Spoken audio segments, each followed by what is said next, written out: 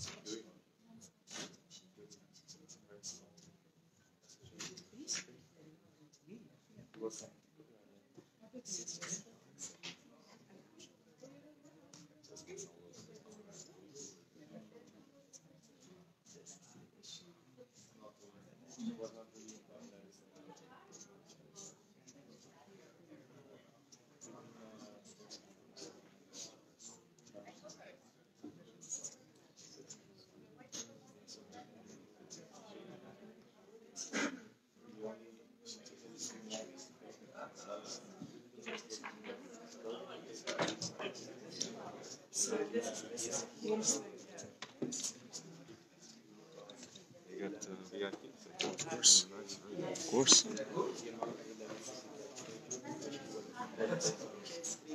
Dmitry.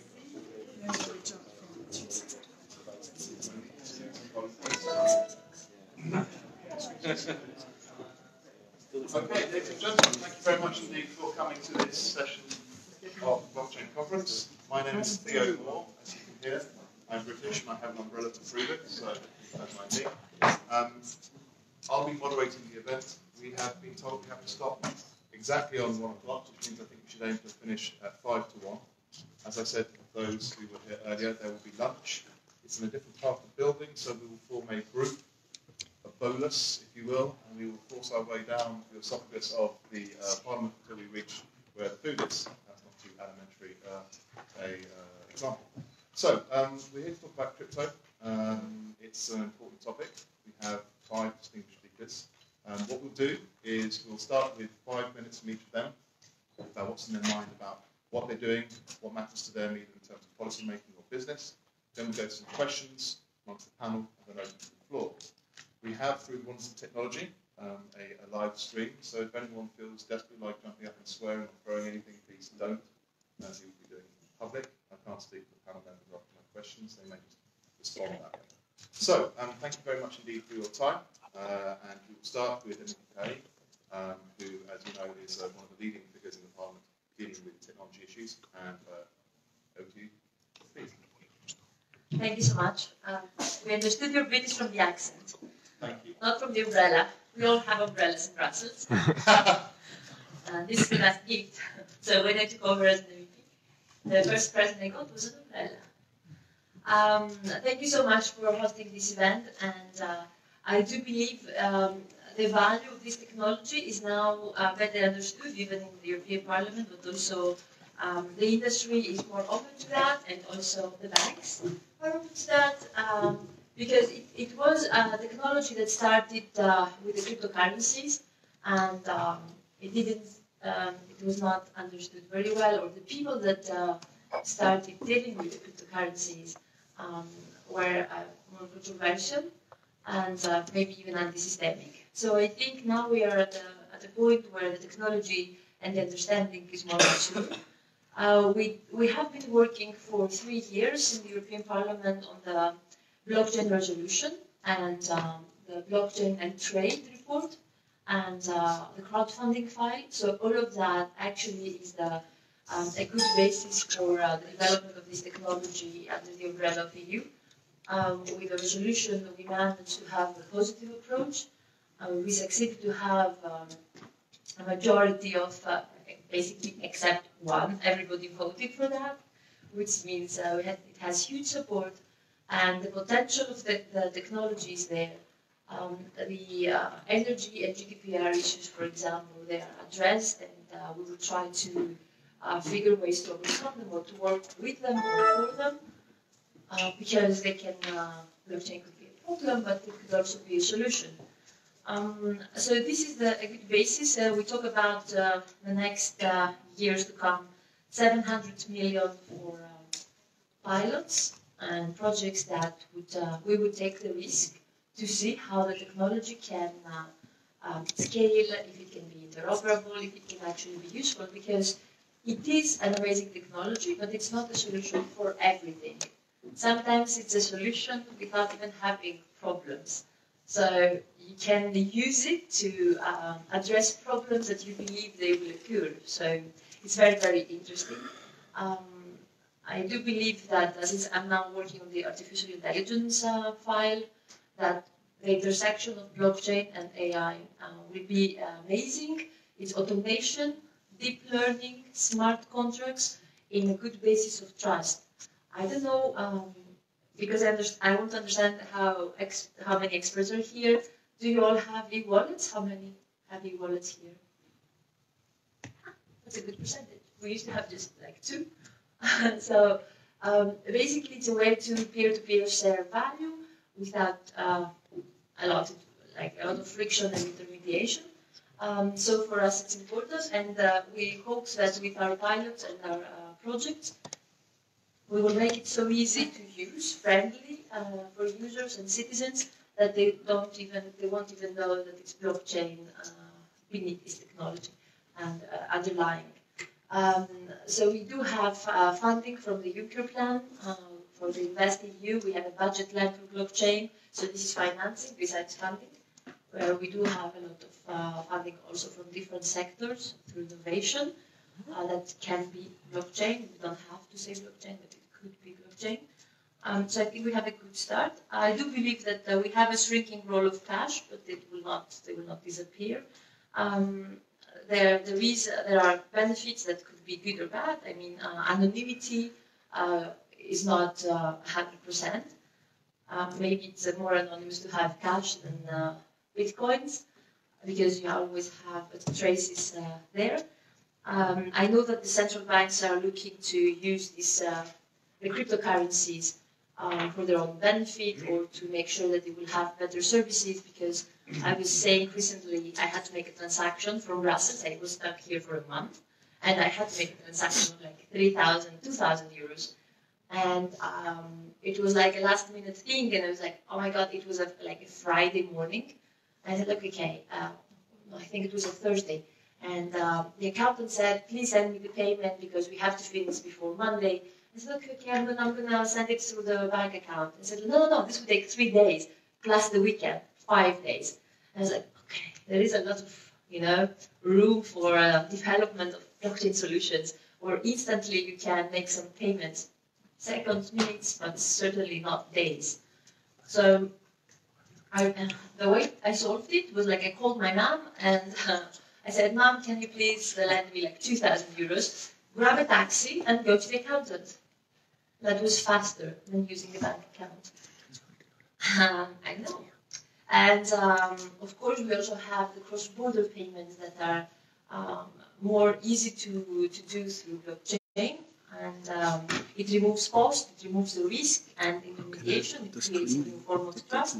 And as we know, citizens' lack of trust in the system and respect.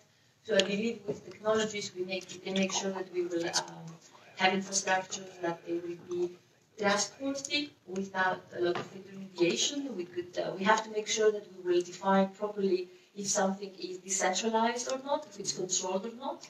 So we will be working with the blockchain observatory, which will expand, so its role and its scope will expand, and it will be a permanent structure of the European Union, quite independent, and will create an ecosystem for European companies. It will give guidelines, it will monitor the technology, and it would have very close to its work experts from Europe. Peter is one of these experts. He will be there, and we have several others that have a great understanding and help me to understand also the technology. And with the crowdfunding, and I will stop here because I think the discussion will be more interesting. With the crowdfunding, we called for an ICO's report, because it's actually a tool for crowdfunding. So besides the fact that it can be used as a cryptocurrency itself, it can be used as an infrastructure, a platform to get funding through the tokens, but funding immediately on your phone, on your laptop, from people that they don't even need to have a bank account. They can just send some money there, and they don't have the problems that the traditional crowdfunding had. We managed to increase it from 1 to 8 million, thanks to Peter again. So I should stop talking, and Peter should start talking. But I do believe it's an amazing technology, and don't look at the prices; they're falling. But the technology itself has value. It's very smart, and you have to see what are the services and the services it provides. If you talk about an ICO and the real values that it offers, what is the problem that it solves, and then you will understand if it's good and if it can has a good future. So I would say be careful when you invest, because we still have to define properly what is a scam and what is not, where we should protect citizens, investors, and the companies themselves, to have some legal certainty, to make sure that the team will be responsible for what they say, and also to clear a bit how the GDPR guidelines will adapt to blockchain. This is my first statement. Thank you so much. Thank you very much indeed. And following on is the heavily trailed Peter Kerstens. Representing not representing the people coming from the background of the Commission, and Peter, over to you. Thank you very much. This panel, I looked at the title, and it was about tokenization. And well, I'm not very good in grammar, but often when you see that nouns are turned into verbs, you know that you're onto something. And people are now tokenizing anything, they're cryptoing anything. So things which are static things are becoming activities. And we've seen often in internet-related activities that when something moves from a noun to a verb, you're onto something. We look really at it from two perspectives. On the one hand, if you look at the technology itself, distributed ledger technology, blockchain technology, and the kind of services it develops, we see these trends. So really taking the as a starting point technology, you see, for example, developments in payments. Eva spoke about this, and what really this is doing is it is a next generation payment system that goes beyond the traditional correspondent banking system. If you look at payment systems around the world, whichever way you look at them, there are systems of correspondent banking which are pre-funded. And that works, but it has disadvantages. And blockchain technology allows you to move to a different system which will have disadvantages, but also have advantages. Second is really starting from the technology itself, you see that it offers opportunities for capital raising capital formation, and that's also quite interesting. So people didn't start from we want to raise capital, they started from, okay, we have this technology, what can we do? And they developed capital raising instruments based on this technology. So that's the trend starting from the technology. But we also see more recently people who look at very traditional financial instruments, equity, bonds, shares, and say, can we actually tokenize these? So they start from something that exists, that is regulated, and say, can we apply, can we move this through the filter of this technology? And of course, whichever way you look at it, if you have the European Commission, often people ask, well, what's your policy, what's your view on it? What's the regulation? Should there be regulation? And of course, if you look at regulation, that's really what we are looking at, right? Policy. Okay. If you want to have regulation, why do you want to have regulation? You want a regulation to control this activity because it is risky. And there's volatility, there's investor protection issues, there's market integrity issues, there's money laundering issues. So actually, a lot of issues that make it quite sad. You say, yeah, maybe we should sort of all regulate this. Or do you want to regulate this because you need an enabling framework, you need a legal certainty for the participants so that they can act with legality? That's another reason why you may want to regulate this. And the third reason, especially if you sit in Brussels, is you may want to regulate this because you want to preserve the single market. You want to avoid that member states go in all kinds of different directions, and that irrespective of whether you want to control it or to enable it, you at least want to have all member states walking more or less in the same direction. So that's a third way of looking at it. And we were actually really looking at it from all three perspectives. Yes, we do attach a lot of value to the single market and the capital markets union. This is technology that can contribute to this, so we want to look at it from a single market perspective and preserve the single market. We think this technology is very promising, both in its ability to power next generation payment systems, as I said, but also as a capital formation instrument, and therefore we would want to enable it as we would want to enable the underlying technology. But of course, there's also risks and confidence questions, investor protection, market integrity, fraud, scams, and you want to control for this. At this stage, we said, well, the big question often asked is, are these things financial instruments? Because they emulate financial functions. So, and if you take a functional approach to financial regulation, if it looks like a duck, it walks like a duck, it walks like a duck, it's a duck. But actually, if you really scratch it at the surface, it may not be a duck, it may be more like a goose or waterfowl. But in Noah's Ark of financial regulation, there seems to be only place for ducks. So the question is, what do we do with the goose and the other waterfowl? Are they left out, or are we going to say, no, we're going to welcome all animals, whatever way they look?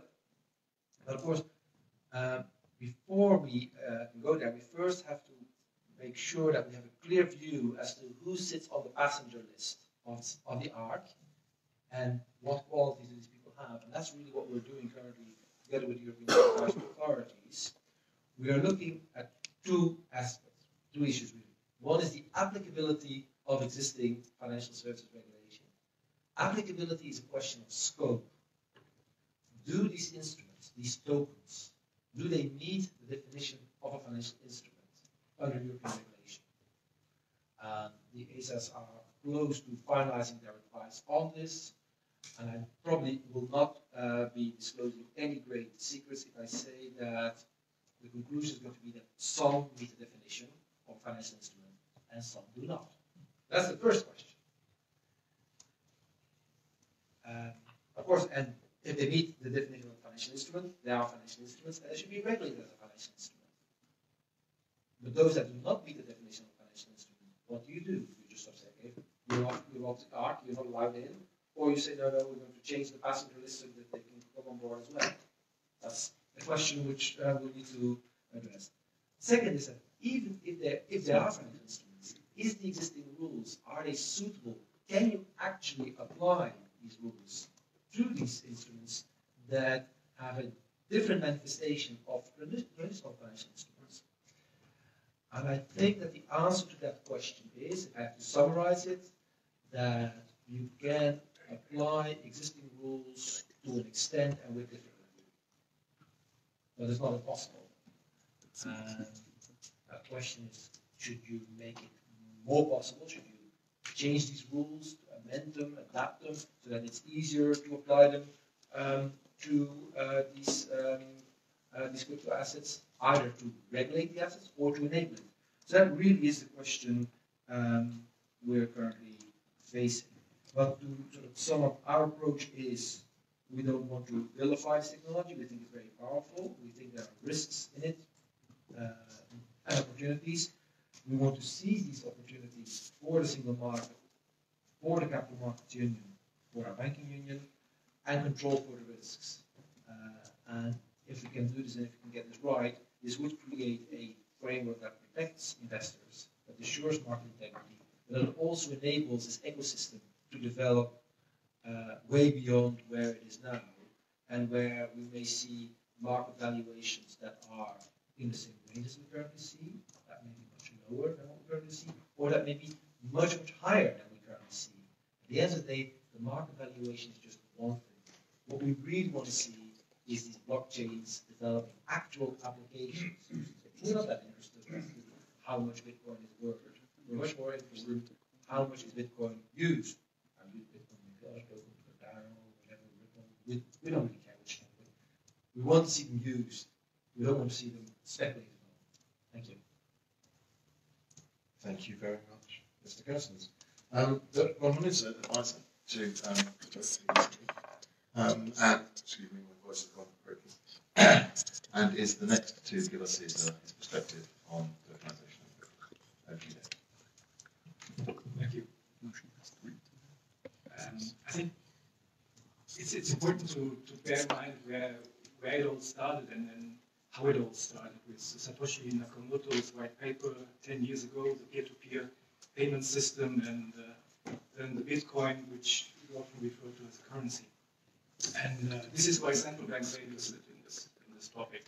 Of course, we issue a currency and we also operate payment systems with this implementation of our monetary policy.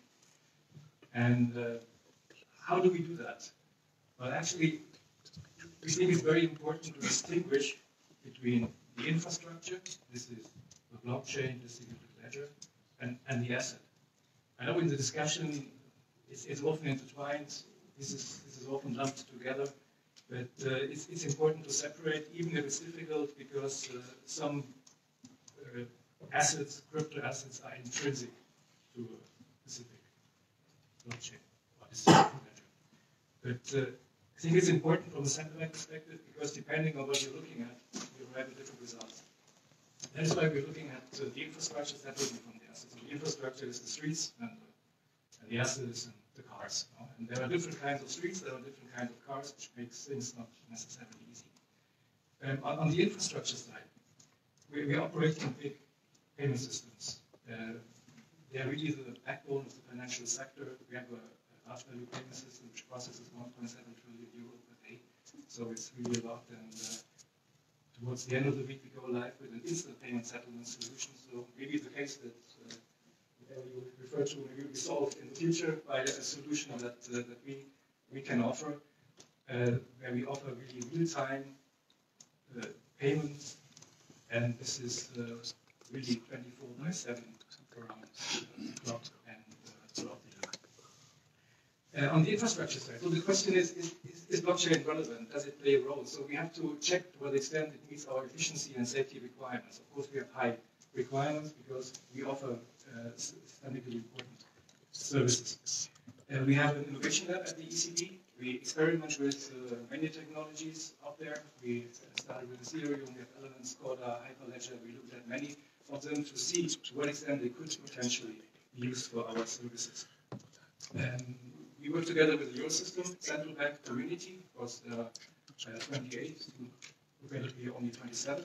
And we also work from a more global perspective, because these phenomena, they don't stop at borders. We work together with Bank of Japan. We have Project Stella, where we explore to what extent these technologies could play a role in the future.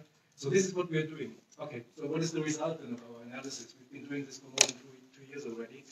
Since our systems are extremely big, so we thought for the time, and we concluded for the time being, blockchain cannot be a solution, but we also see the fast, tremendous development in these technologies. When we started with the Hyperledger version 0.6 1.5 years ago, I mean, it wasn't necessarily, didn't meet our requirements, to put it like this. It wasn't really stable. But when you look at the latest versions of this, it's really, you see the progress, it's enormous, it's impressive. So I think it's important to really continue exploring this technology, because the time will, it's my personal opinion, will come when it can be used, even for bigger market infrastructure services, often by bigger players, by big banks, and maybe even central banks. The second aspect is in the cars. And here it's even more complicated, because when you start discussing the cars, everyone thinks of the Bitcoin car. But there's more out there than Bitcoin, we all know that. There are more than 2,000 crypto assets already. And so the question is, to what extent do we care? The central banks care because of two things. Because these assets are often referred to as a currency. You know, central bank is the currency has a specific meaning. A payment, means of payment has to be unit of account, and it's important that these criteria are met, and many crypto assets don't meet these criteria. And we have subdivided our thinking and our work into three different types of cars. One is really the Bitcoin and these kind of crypto assets, high volatility, and central bankers are always concerned that they are the named asset, a crypto asset, and they are named virtual currency. This is a difficulty. Is it really an asset? Is it really a currency? So this is a concern we are having. But the main concern about these Bitcoin and these kind of cars is really that there's no issuer, and this leads to this high volatility. The difficulty is that we need to have when the currency, an asset, is used on a blockchain, it has to be stable. So from a central bank perspective, if you look at our website, you find a couple of reports. Already in 2012, we published our first report on crypto assets. You find things in there like maybe some of you still know this Second Life, this online video game where you had an avatar and so on, and you played with Linden dollar. This is what a serious central bank like the ECB looked at the time and considered as a crypto asset, as a virtual currency even at the time.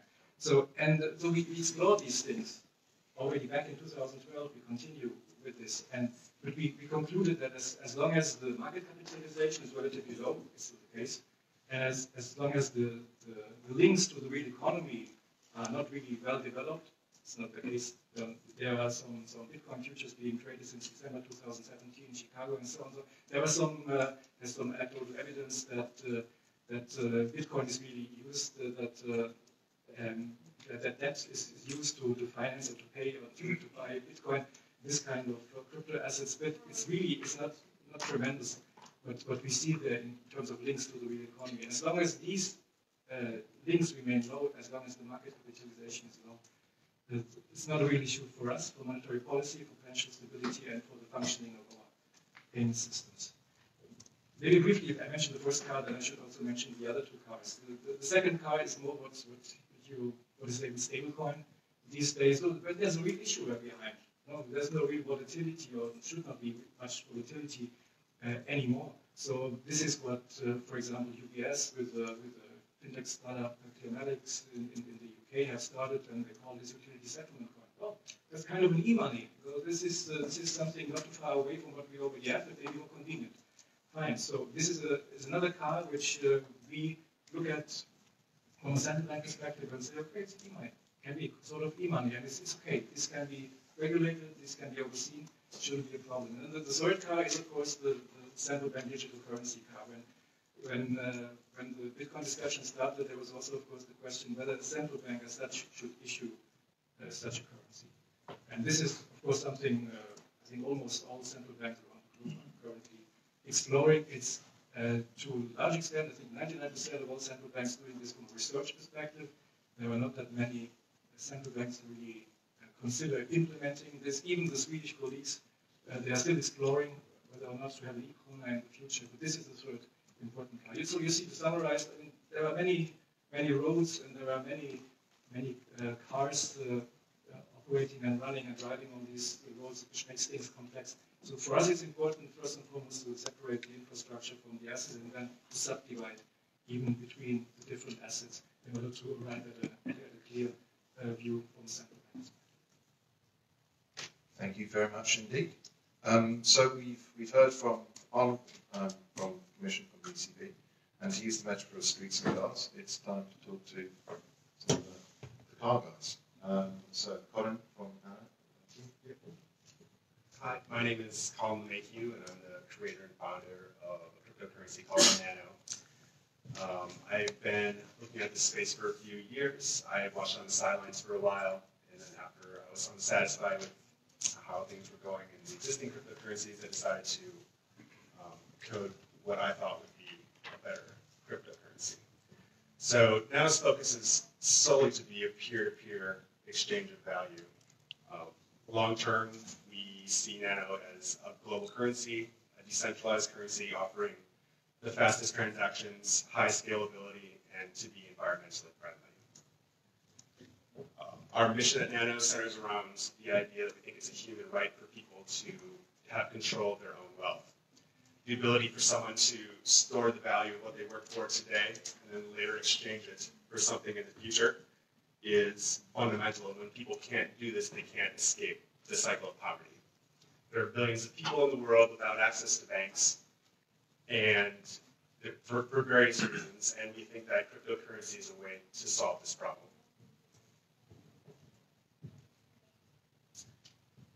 So when we sat down and started planning this organization, we wanted to have some guidelines on how we internally conduct ourselves. What is it going to take for us to be sustainable in the long term? We realized that building something as sweeping as a global currency, a global cross-border currency, has the potential to be a large source of international contention. And the contention would probably be around 2 points. It would be around monetary policy, and it would be around control of the initial money supply. Internally at Nano, we hold ourselves to a high ethical standard, and we recognize that we are not elected representatives, and it would be improper and unethical for us to have significant control over either of those points. And we designed Nano internally to not have control over either of those things because we don't want that control. In contrast, there are private companies, blockchain companies that are approaching various governments that have the ability to manipulate the money supplies that they're creating. They do own significant portions of the money that they're creating, and they're approaching governments, they're approaching central banks, trying to get their technology implemented for everyone to use. And we internally feel it's inappropriate and unethical for this to be happening. And I urge people here that have the ability to do that to look at the people that are approaching you and make sure that their motivations are correct for what they're doing.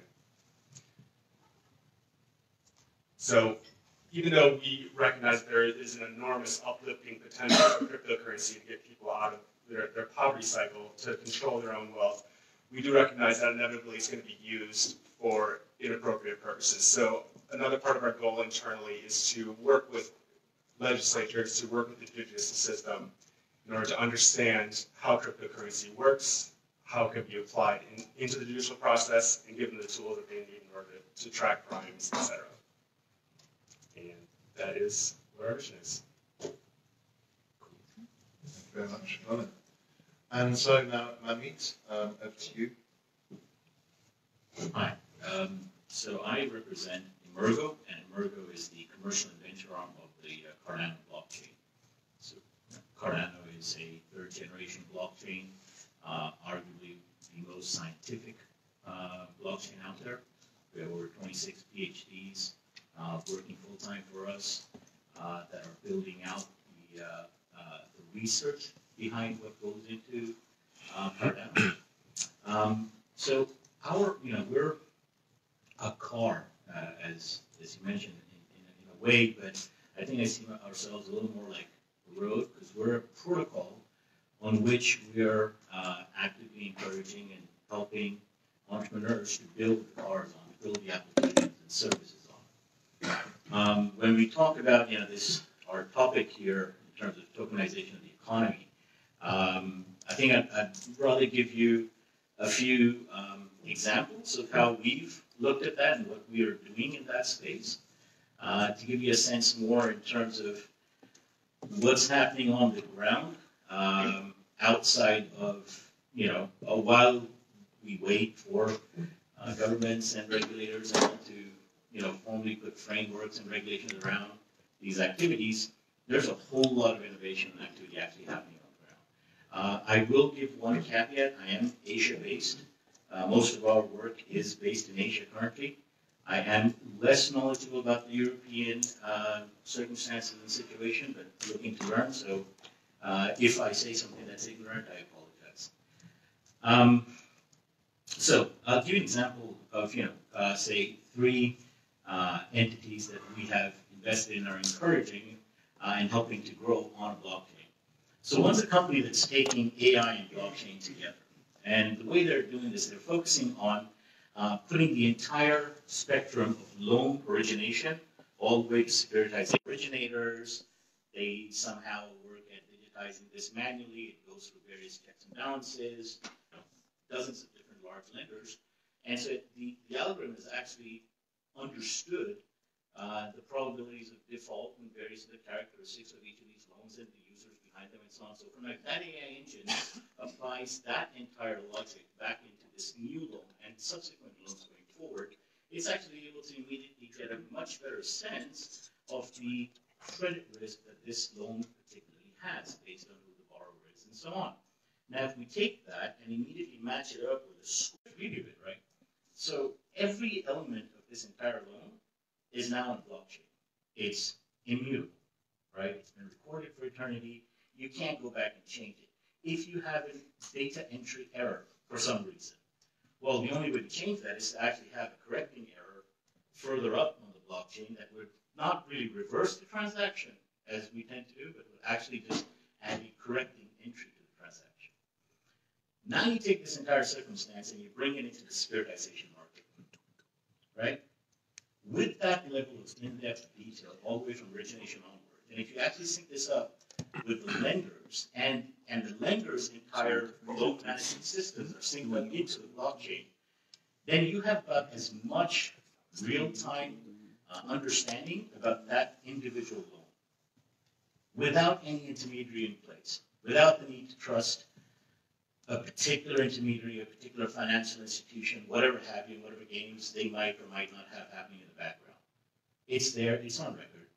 Now you take that and you bring it into a securitization market. At the end of the day, I would expect that down the road, this would eliminate the needs for a lot of the intermediaries in this space, which, frankly, regulators and legislators are a much better place to guide me on this issue, but to a large extent, those intermediaries are the ones that cause a whole lot of the problems in the first place for these markets. So knock them out of that picture. Then the next thing is, we've got these rating agencies. Great, they do good work, I guess. But if 2008 is anything to go by, there's a whole lot of improvement that needs to be done there. If you actually have at the securitization level an in-depth insight into every single loan and transaction immediately, transparently, you at least, I would think, have a means of having a much more fair, transparent, and judicious system in place. So, this is one attempt that we're doing. It's being built on Cardano. Another one is looking at supply chain. So, the example here is, we've got a company that has built an entire blockchain protocol, end-to-end supply chain solution on blockchain. And they have now partnered with one of the largest electronics manufacturers in the world. And what's going to happen here is that the manufacturer and all their supply chains, so their tier 1, tier 2, tier 3, tier 4 suppliers, all that entire supply chain data is going to come onto the blockchain here managed by the company that we've invested in. And the idea there being that once the OEM, in this case, actually has full transparency on what's happening with their entire supply chain, they can actually then leverage their balance sheet and their better credit risk and so on to, in turn, finance all the various T1, T2, T3 suppliers in their supply chain, rather than the current situation where T4 supplier has to wait for T3 supplier to give it its payment terms and credit terms and so on and so forth, and their T3 to T2 and so on and so forth. Where the person who gets squeezed the most in this entire game is the T4 supplier, T3 supplier down the road, who has the smallest balance sheet, the weakest credit rating, but the most onerous terms in terms of financing. So that that entire business and protocol there provides, again, transparency, a supreme degree of transparency on what's happening real time through the entire supply chain, and allows for cost efficiencies, it allows for operational efficiencies, and it allows for an economy to be built around that one mega OEM and their suppliers. Now, this isn't the end of it. If you take this now, and you look at another OEM, and a third OEM, and their supplier pools, what you have then, oftentimes, you'll find is, especially in the Asian context, you'll find that a lot of the suppliers in the chain are actually linked across various of these networks, right? These supply chain networks. So if you actually now take that same blockchain and sort of the token that is the transaction medium on that chain, you can actually now create almost this sort of parallel financial ecosystem and economy between these tokenized networks, these tokenized supply chain networks, which again goes and bypasses the intermediaries and all the inefficiencies and costs that they add to the system. Before we get to the third example, I think I'll just cut in. I think we're saying it now. So let's just start with a couple of questions to that side of the panel. So from the parliamentary perspective and from the perspective of the central bank and from the perspective of the Commission, what Colin said for a second about an ethical approach to crypto, does that sound to you like something that you haven't considered thus far, that you've been looking at in sort of more pragmatic terms? Do you think there is an ethical angle, not necessarily simply on raising people up from poverty, but how companies have a responsibility to use or not abuse the technologies they're creating? And how would you try and factor that into what you're doing with your various institutions, if anything? And then I'm going to ask a question based on what Manmeet said. Who would like to go first? If anyone particularly wants to ask that question? It's a bit political, I guess. So, yes, I think the philosophy of the technology started to be a technology for good, an ethical technology that would bring back trust. When 2008, the trust was lost due to the economic crisis, and when we failed to make the real people that were the cause actually of the crisis to pay the price, and we transferred the burden to the taxpayers. So I think this is when blockchain came as a solution, as a philosophy, as an idea, with problems, because it has problems of scalability, and that cannot solve the repairability and some other things. But actually the philosophy is amazing, and I wanted just to say that besides the trading thing and the hype of the prices, the rest has a lot of value, the technology itself, the access to services, the direct rewards, removing friction, make payments faster, cheaper, easier, and bring more trust. Removing intermediaries, you mentioned that there are problems there with them. Of course it is. It's like 130 billion of hidden fees for our transactions. Imagine if you can just remove 10%, how many investments you can do. We just have 5 million for awards if you use blockchain for social good. So everybody can apply, anybody. Until, I think summer, Peter, I don't remember, I think it's summer or end of 2019, okay, Karen knows. So you can apply it online. If you have ideas that you can use, I think basically most of the ideas, they have something good. So you can apply for that. It's just 5 million. Imagine if you can reduce these hidden costs to 10%. How much you can boost the economy, create growth, new ideas. Blockchain is creating new jobs, actually. If you think that, I have a friend, he told me that he asked his daughter what he wants to be when he grows up, and she responded, I want to be an influencer. So this is a job now. It pays really well. A YouTuber, it's another job. So imagine if people understand how to use blockchain as a tool and use it for YouTube to get rewards and payments for their content. It can be awesome. So it can be a technology that creates jobs, ideas, innovation, and solutions for problems that don't even exist, for example, that. So I think, yes, there are ethics there, and that's why I like it and actually support it. And of course, everything can be used for good and bad. Let's try to be fast and educate ourselves and also us here in the Parliament and the Commission to make sure that we will protect citizens from this, from the bad ones, from the bad guys. I think also the industry wants that. So they were telling me the first time I was in an event like this, they were just, actually they were just men. So it was like the first event like 4 years ago.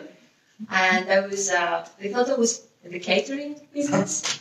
And I started, talking, and when they realized I was a politician, I really felt I should disappear.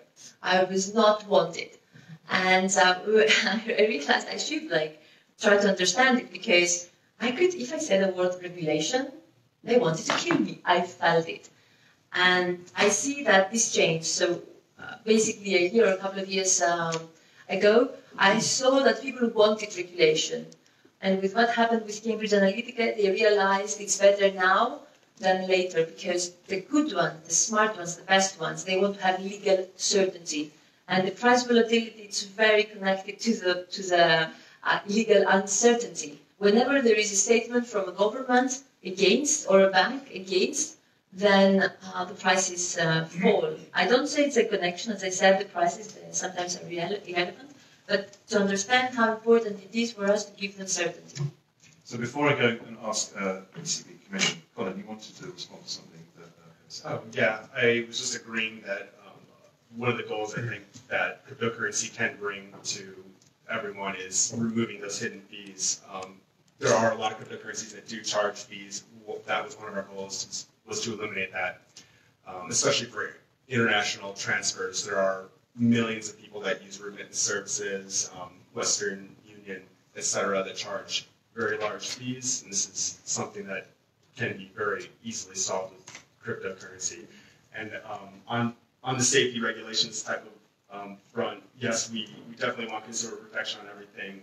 I think ironically, the amount of regulation that exists has caused some of the issues that have happened in cryptocurrencies, because responsible entities can't reliably and enter the system to do it. Banks can't go in there and take custody of cryptocurrencies or help these exchanges happen, because they have no certainty that they can legally do it.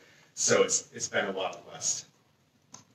So Peter and Dirk, is the business of good and bad, good and evil, is this something that you feel that your respective organisations can become involved with, or do you just have to open it up and trust to other processes and structures to weed out the bad and promote the good? I'll let one of you pick it up and pass it.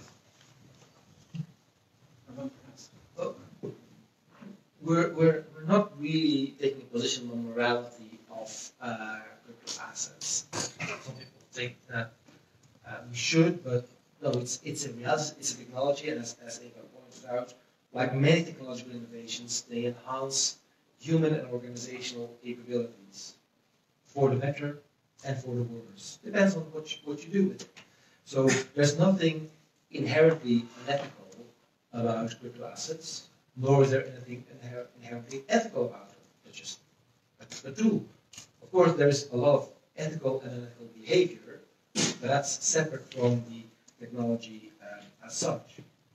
What we see is that the crypto asset movement, the blockchain movement, was born out of a disenchantment with the existing financial system and the intermediaries in that system. So if you look at the crypto anarchists that supported this movement, it was very much sort of saying, well, we don't really need any of these intermediaries with all their high fees and inefficiencies. We want to have a peer-to-peer system. Fine, and that can work. Cut out the middleman. But we see as this technology progresses, what we see is not really a peer-to-peer system. We see a new system of intermediation. Existing intermediaries are reinventing themselves so that they continue to be intermediaries on the blockchain, or you have alternative intermediaries developing, and they are performing very much the same functions as the traditional intermediaries in the financial system.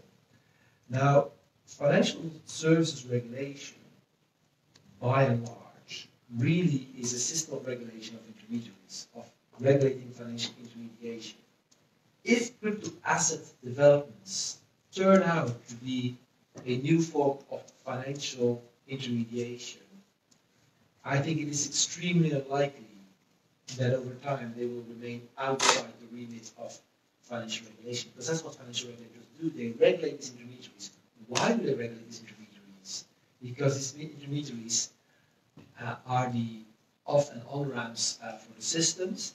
They are the ones that are the contact points for investors and consumers, so where the investor consumer protection issues emerge, but also they are the places where risk, balance sheets, and so on build up. And often sort of what we sort of say is that in the crypto asset movement, there's lots of talk that there is no need for a central bank. And probably the system can run for a while without a central bank, until you need a central bank. And we've seen this before. Let's say someone has to stabilize the system, and that's why you need these systems. The one thing is that if the intermediaries that could potentially build up huge balance sheets and huge concentrations of risks remain outside any supervision, the risk is unknown. It's not because the risk is unknown that it isn't there and that the system can't collapse. Now, if and when the system collapses, and it's probably more, or if the system goes through a crisis, people will start looking at politicians and at regulators and ask them, take into account, say, what did you do? Personally, my own view is that at that moment, sort of us saying, well, these aren't financial services, probably isn't going to be a good enough answer. Thank you. So, Dirk, central banks are not needed until they are needed. Where do you think this point that Peter takes us in terms of the system being potentially in need of someone to step in to balance things out? Is that a role you see coming sooner rather than later? I think it's important to distinguish the vision, which is very important, from what's happening at the moment. The vision is, many enthusiasts, they take a blank sheet of paper, they sketch a completely new world. In the financial sector, it doesn't work.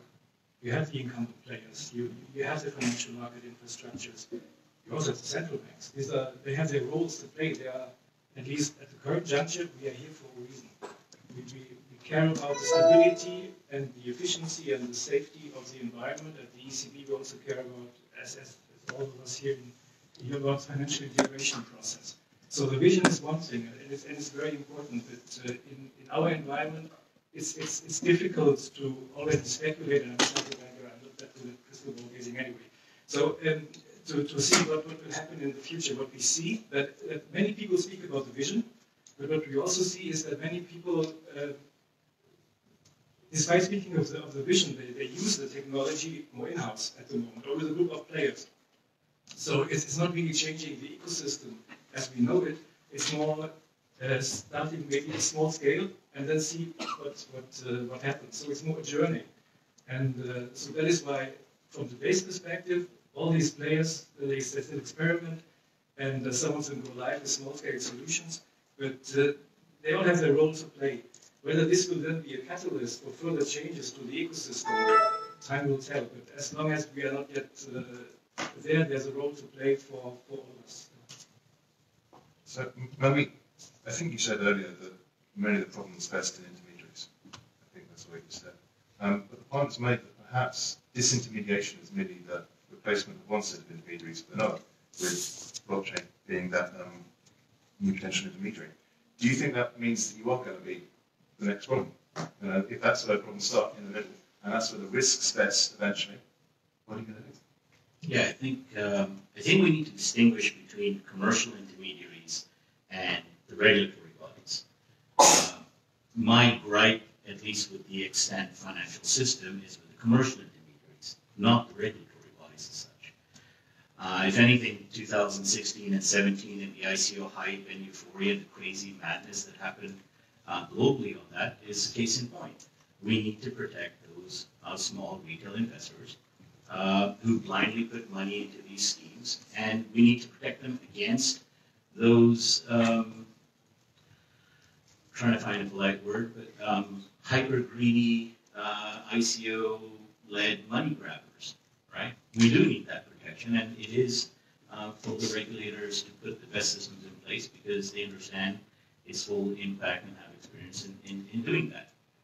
But the commercial intermediaries, if you have a system that provides greater transparency, greater efficiency, faster transaction capability, and cheaper service, all of this transparently, that can be, KYC to the nth degree, all the way back to its origin. Why not? Why not encourage that, and why not actively support that? Oftentimes, at least from what we're seeing with, some of the regulatory agencies and so on in other countries, their efforts seem to be more at protecting the incumbents, or the efforts are being led by groups where the incumbents are the only members, and they get to define what the next playground is going to look like and which technology to use. Even if you think about the technologies you use, half of the blockchains that people mention as the top 10 aren't really even decentralized. They're fully centralized protocols. So one has to go deeper into that to sort of be sure that you're looking at the actual benefits of the technology and then giving it a genuine chance to grow. Because if the regulatory institutions and legislatory institutions don't encourage or take lead in that, then it's the private institutions that are going to take that over. And at that point, and at some point, you're going to come to a head between these decentralized entities that are breaking the commercial intermediaries and the incumbents. And that's might not be a pretty scenario, I don't know. So that's a combination of an invisible war of philosophy between the genuine breakers and those who are merely shifting an incumbent position to adapt to a new technology. Colin, you talked about working with regulators. If you could look at the European Union and say to the regulators, give me one thing, give me this. What would that one thing be that would help you achieve your outcomes? Your outcomes aren't purely commercial, but also you have there's an ethical and a moral element in there as well. What can MEPs, what can people working in the European Union, what can central banks do to help you deliver what you think needs to be delivered? I think what we need is a way for a company to be able to officially and properly say that we are performing this function with a cryptocurrency, we are accepting payments with it, we are paying our employees with it, we are taking payments in it, and do it in a way that is compliant. If there is no guidelines whatsoever, it can't even be attempted except in gray market areas. So I think just saying that whatever you're doing with money currently, as long as you do an equivalent thing with cryptocurrency, you're tracking it, it's auditable, that would be acceptable. That type of assurance would really help in the market. So throwing that then to Eva Kaili and others, do you think that what, say, for example, conscious offer is realistic? What is the timeline? Because if, as Manmeet said, there is a struggle going on perhaps between those who are genuinely revolutionary, for want of a better word, and those who are merely adopting a changing environment who are incumbent, and this is going to cause a potential disjuncture at some point.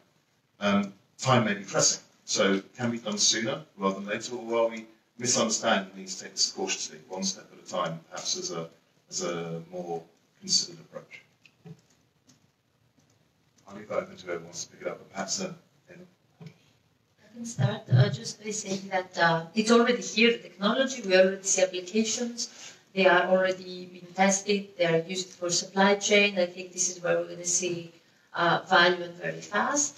For example, big fashion brands are using blockchain to make sure that there is the identity and the trademark is there and they can register everything, maybe even with sensors, so that they can track down the original ones from the fake ones. So it's there. They test it, they start using it, and I think we will see several applications. We see with shipping companies, we see in food chain already, they're exploring this possibility for fish, for identity of packages, etc., etc. And since I have to speak also on behalf of the European Parliament and the Commission, I can say that the pilots that I mentioned, they already started. So there is funding already. For example, there was funding for blockchain and SMEs. Open source blockchain, I told you about these awards. There is blockchain, I think, for agriculture.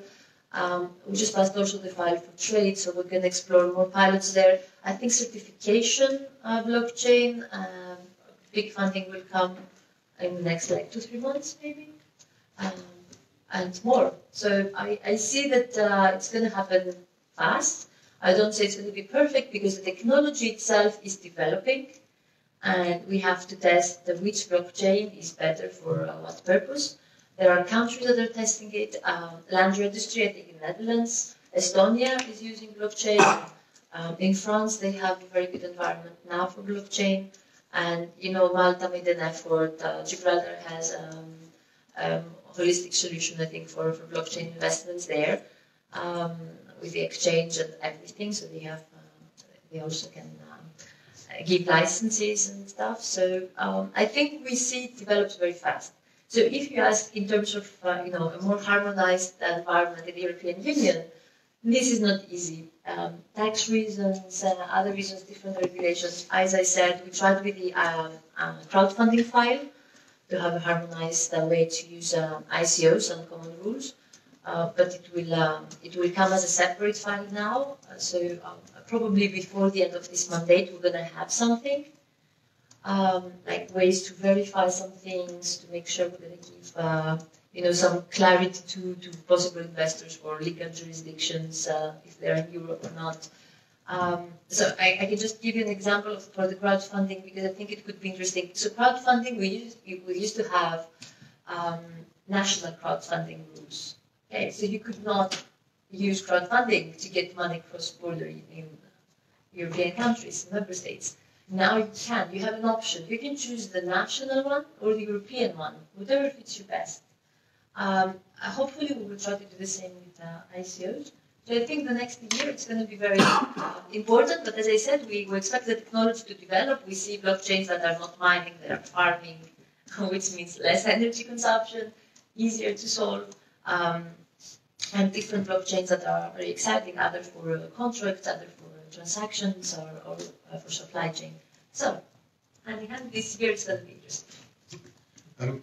Dirk, you talked about the technology evolving rapidly as well. You said, you know, you previously looked at Second Life, obviously not what it was. Other technology, actual coins you looked at that developed rapidly. Do you think what Colin's asked for is going to be practical in the face of that rapid evolution? Things you might think you were enabling something, and then the technology moves in a direction you can't quite predict. It's evolving.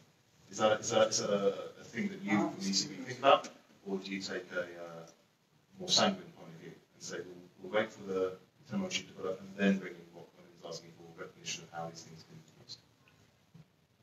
I think waiting is not an option anymore. No, this is we live in times of accelerated change. Is an obvious statement to make. This also is true for central banks. We have to make sure that we in Europe don't hinder innovation.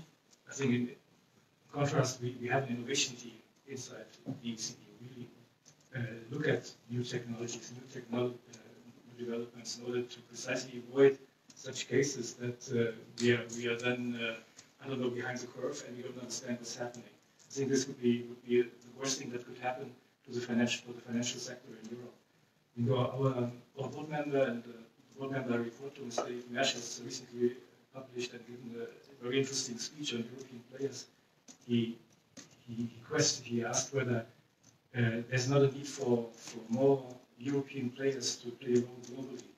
And these are the kind of questions we have to ask ourselves, whether Europe is strong enough and whether we do enough to really be competitive in this world. Now, when we speak about financial sector, payment solutions, they are normally coming from the US or from China. So the question is whether we are well positioned in this field or whether we need to do more.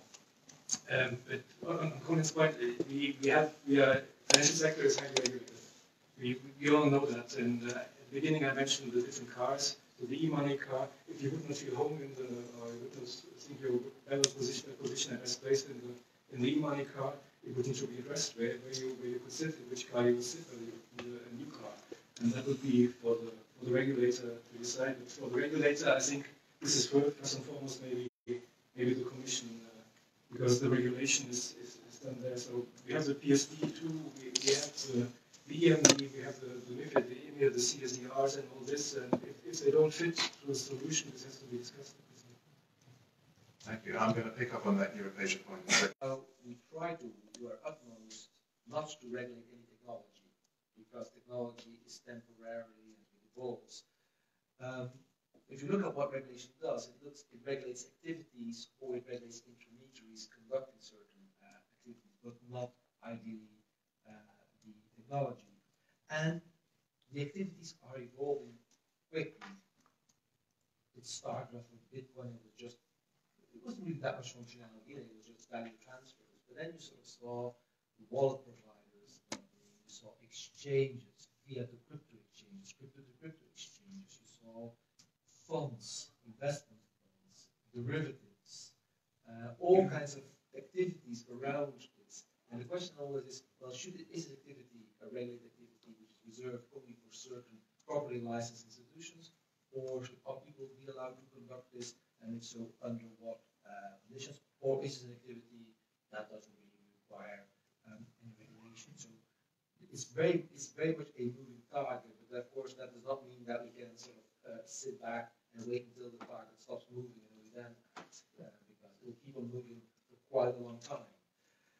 The second condition is you need to have some stability, you need to know really what the issues are. The second thing you need for a regulatory framework is political consensus, or at least a workable majority in support of such a framework. And I'm not convinced that at this stage that consensus or that majority actually exists across Europe or across the globe. It's evolving. About 11 months ago, at the top of the crypto asset bubble, any regulatory intervention, had it been proposed then, would have very likely gravitated around strong restrictions. So this is all speculative. The only thing we need to do really is to fight money laundering and to fight speculators. As the market came down and people sort of start looking into the technology, you see that the perspective changes. I'm not convinced that at this moment the majority view among politicians is one of this is wonderful technology, we should enable this, we should support this, and see what we can get out of it. Quite a lot of people still assimilate or associate crypto assets with financial alchemy, bad news, fraud, money laundering, and so on. So any treatment that we want to give it is to control this activity. And so when you ask and push for regulatory framework, you have to be conscious of what the predominant view among legislators is at that moment, because that predominant view will be reflected in the legislation to their last. Oh, please. We usually were discussing with Peter on this subject several times.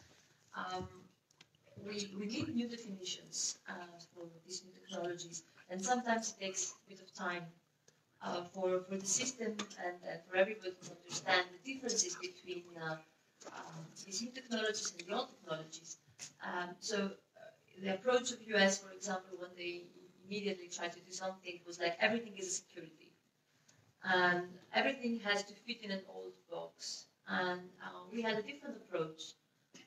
We had the approach that some are securities, and then we know what to do with them, but like 60–70%, it's not a security.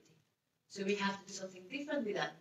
And then you have to decide if it fits another box, but I think it's an exciting technology that it cannot actually fit in any box. So you have to create something different.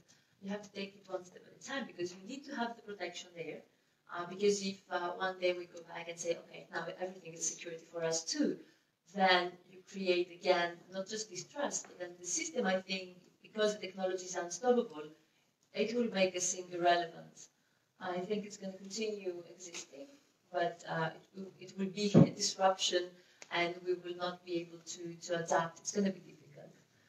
So I think we have a better approach, and I see that even US is changing now the approach. Not everything is a security. That's why I said we need to define exactly and to give transparency of what is decentralized, how decentralized it is, because this is where trust comes, and this is where the intermediaries are not replaced by new intermediaries. Actually, you have an open system for people with, with a decentralization that you can trust. And of course, how many users? Because if there are few users, then decentralization maybe it's not even trustworthy. But if there are many users, then it creates more, it builds more trust. So new definitions is what we need. We try to find these new boxes, and we cannot fit everything to the old rules. And when I was talking about the social economy, the shared economy, we were talking about Uber, and I remember like 3 years ago, in a discussion like this, a young girl said, in Spain, Uber is disrupting the way taxis work, and it has to be stopped because it doesn't follow the rules.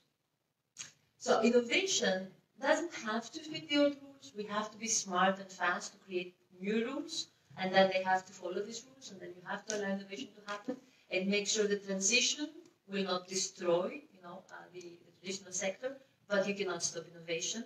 And I think this is the mentality we have. I'll ask for a representative of the Spanish taxi industry to counsel that in one moment.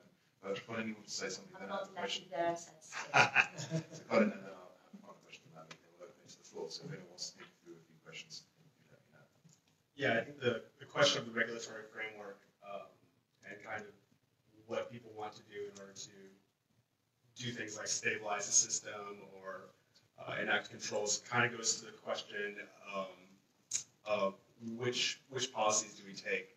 The fundamental difference in cryptocurrency compared to fiat currencies is that it does not respect or is not restricted by borders. It can be sent around the world in a matter of seconds, less than a second.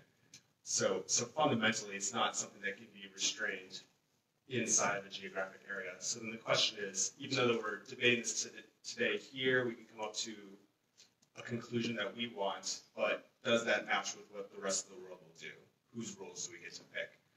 That's part of the reason why we take no control policy, because then we don't have to have these discussions. There's no control for us. There's no control to be given out.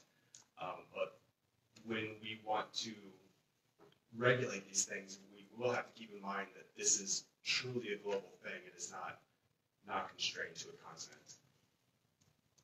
Thank you, Colin. So final question from me for the panel, then I'll open it to the floor for questions.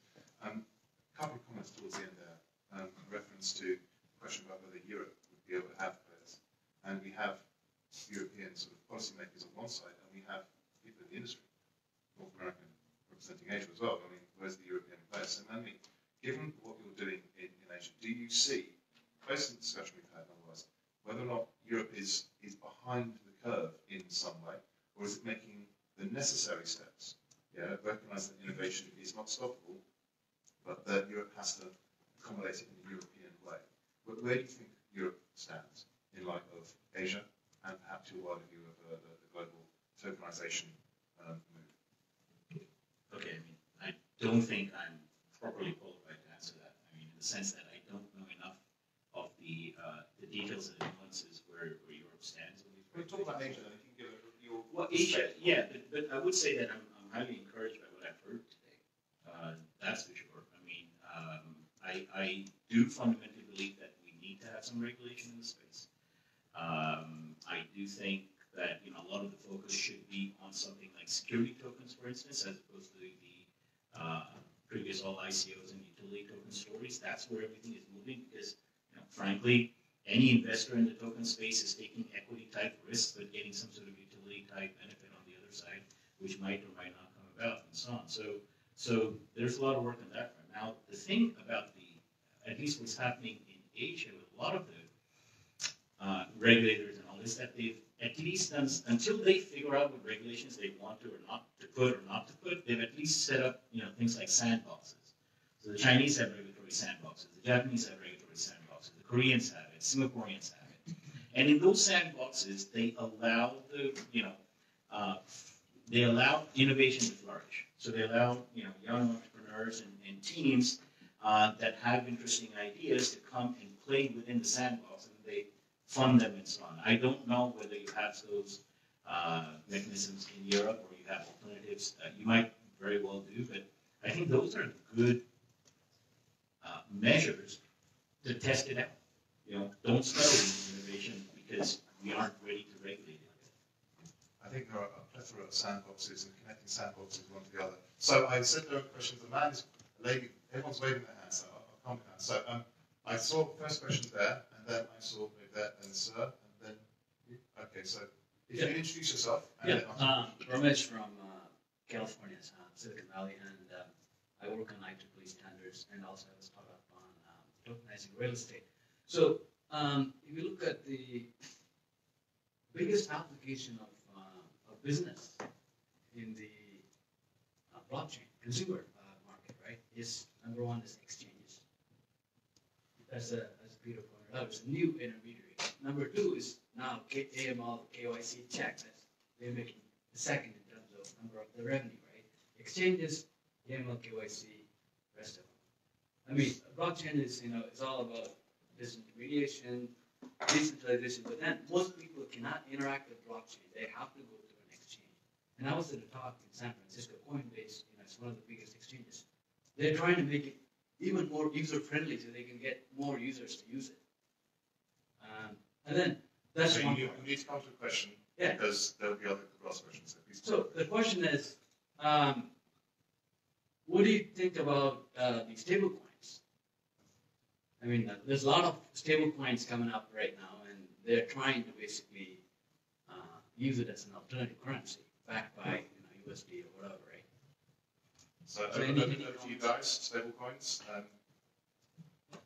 Of course, the problem with the other coins that are not stable coins is that they're so volatile that it's difficult to use them as a payment instrument because they even change in value between the moment you send them and the moment they arrive. It's very difficult to operate a system around that. Of course, if you have a stable coin, where does the stability come from? I know there's a model that sort of dynamically increases the volume or the volume of the coins. If the value goes up, the volume goes down, and so on. How that precisely works, I don't really know. But most of the stable coins we see, they are stabilized because they are a claim on they represent some real-world asset. So then the question is, well, who's the custodian of that real-world asset? Is that asset safe? Is the asset really there? You see all kinds of stable coins say, this token represents $1. That therefore implies that the issuer has that dollar somewhere and that you can have that dollar upon request. And does the issuer actually have it? So this raises these very traditional questions of financial regulation. Are these people really doing what they're doing, or are they selling snake oil? It's a new intermediary. So thank you very much for your question. It's like by the stem microphone. No? No. Can you project your voice in an operatic manner? Yes. Okay, so Arvin Smith, I'm a blockchain entrepreneur and I'm joining the mobility track later today to represent MOBI, the Mobility Open Blockchain Initiative. And my question kind of starts with a thought experiment. So let's imagine crypto assets take off in a variety of forms. So let's imagine that they will become useful, there will be adoption, the market cap will go up. And we have spent a fair amount of time talking about what the different characteristics are that make crypto assets so interesting. But my question to the panel is, what are the characteristics, in your mind, of fiat currency that will protect it against disruption in the next 10 years? Disruption from Bitcoin. From alternative forms. Let's run down the panel from one end to the other. Shall we start with Peter? Run down. Well, the main characteristic of fiat currency is belief. It's trust in the issuer, and the fact that the central bank that issued it or the authority that issued it will stand behind its value and will assure its value. That's the main characteristic it has. For the rest, it has no other features. But that belief is very, very important. Dirk, do you subscribe to belief, or do you go beyond beliefs? You've been my answer precisely. No, it's trust. It's most crypto assets, even some sort of stable coins, which use kind of an algorithm or are backed by other crypto assets and so on. They don't have a real issuer behind. And as long as you don't have someone who is responsible, who you can trust, and who you can ring a doorbell and you grab the phone and call, as long as this is not there, it's difficult for an asset to be used. And I think this is then always open to speculation, and there's a high risk entailed. So that is why an issuer is of utmost importance in order for crypto assets to be used at large scale. Okay, please. I'm from Greece, and I have the experience of Greece and Cyprus during the crisis, when we had suddenly banks closing and everybody losing their deposits, their savings. We, in Greece, we had capital control, so for several years we could not use the money we worked for. So you understand that for me it's not the question, it's the evolution of money. It's a new form of money, and more things than that. So I would say that different things can exist in the same time, and they are backed by trust, but this doesn't mean that if you're going to go to the banks now and try to get all the money that are supposed to be out there, they can actually pay for that. You know, we don't have the golden rule, the rule of gold. So they're not actually backed, it's trust. We trust these transactions, and it's like a contract with governments. So after my experience in Greece and Cyprus, I think this is an exciting technology as an option. And I wouldn't even say, let's forget Europe, let's say for the countries that people cannot get a bank account. They cannot. They don't have an address.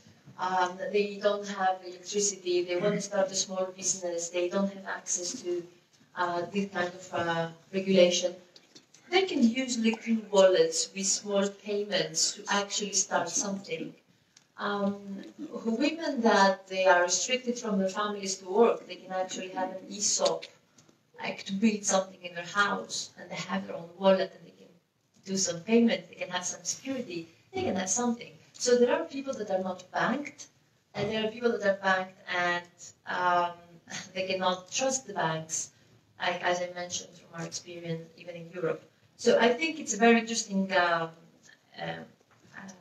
evolution of the form of money that we have to explore, and it's here to stay. Thank you. Manmeet and Colin. Fiat versus... Fiat's longevity will come from trust, I fully agree, and regulations. So, you know, if the country just says we can't trade in crypto, that's the end of that. We have to protect it, and extant institutions are protected. I think the main two things that push currency adoption are the ease of use and the network effects.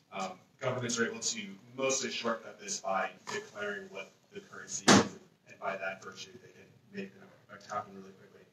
I think what Eva pointed out are two very important factors. We talk about the positive influences of government on this thing, but there are places in the world where the government has a negative influence on people's ability to transact, specifically women in many countries. And this is something that they can use, the tool that they can use in order to escape that situation by virtue of the fact that they aren't using a government-restricted unit of currency. So we've got limited time, so last question then. So please introduce yourself and ask your question. Well, I'm pointing it to you. You look like you wanted to have a question, but... Okay, now I was just basically shaking my head, but now that I'm speaking, I actually do have a question. Okay, make it prompt and direct. Right. The first one I wanted to say is that, so my name is Matthias, I work for the FCA, the Innovate Department, where we basically launched the first sandbox in the world in May 2016. So there's loads of activity here in Europe and the UK specifically. Colin, you mentioned the fact that you're trying to sort of like outsource control with technology, because then you can't give control to someone else. And I'm wondering, how do you think this is going to reconcile with regulation, where we're trying to find an entity that's actually responsible? So we need a point of control that is able to mitigate specific risks that may arise.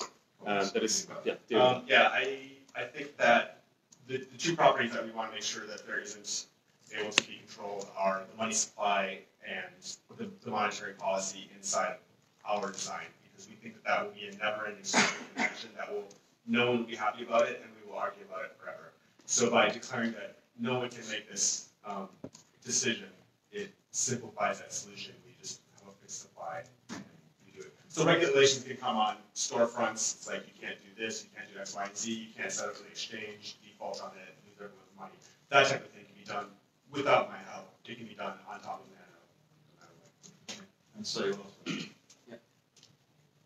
thank you very much, Eugene McQuaid from Freshfields.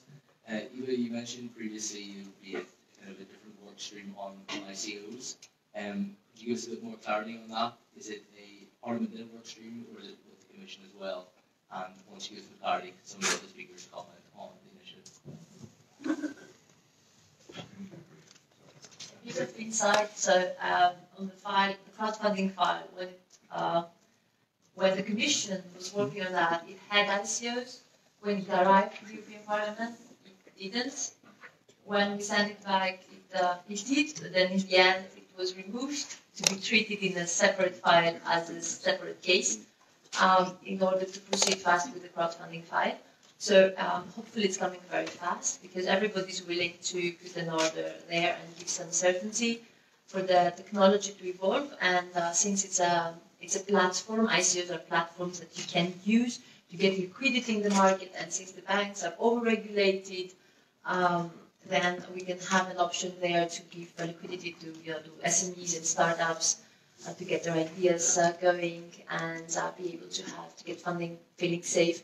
And at the same time, the FinTech Action Plan, we do have sandboxes now, so we try to work on the sandboxes that you mentioned. So in parallel, we're working on several things, trying to create this union, hopefully, in this mandate, because I don't know what's happening in the next one, but we're trying. I'm going to have to cut it short. There may be further questions. Thank you very much indeed for your attention, and thank you to all of our panelists. I've got to say, I've done a lot of these, and I really enjoyed that one, but maybe that's just me. Lunch is on offer. If we gather outside, a bit of an escort most of us down, probably lose a few stragglers. Thank you for your attention. Thank you very much to the